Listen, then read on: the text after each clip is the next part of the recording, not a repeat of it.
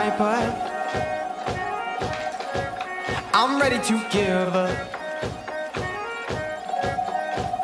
and sing. Today we're doing a launch for our brand new season, so it's all the way from autumn 17 through to summer 18, where we open up the whole building, all the places that you wouldn't normally get to go. They're going to have free rein to go all the way around the theatre, into the paint shop, into the rehearsal room, backstage, see the dance studios, see the construction workshop, all the places that they wouldn't normally see.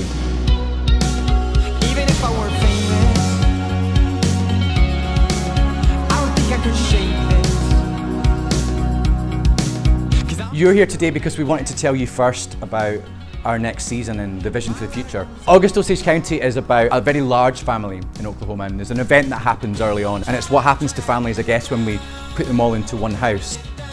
The second piece, female three-hander, The Maids, Jean Genet's 1947 classic, in this translation by Martin Crimp. It's a psychological drama in which two maids role play and talk about ways in which to kill their mistress. There's no top to this mountain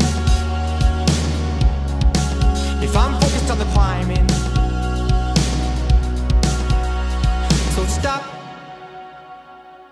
and say forget about. We're doing Charles Dickens' classic, A Christmas Carol, filled with festive music, live music, song, dance, and some great storytelling from our ensemble.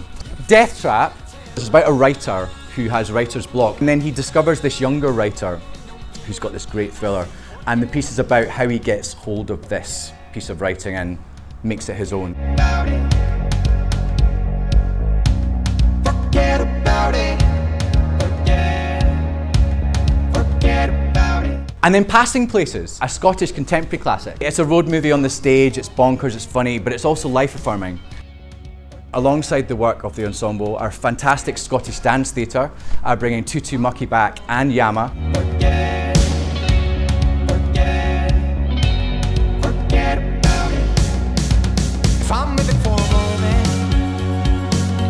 There's one other production. This is the co-production in our first season, Spring Awakening, the musical. A fantastic piece in which the emergent generation of new talent from the Conservatoire is going to be on stage with our ensemble members.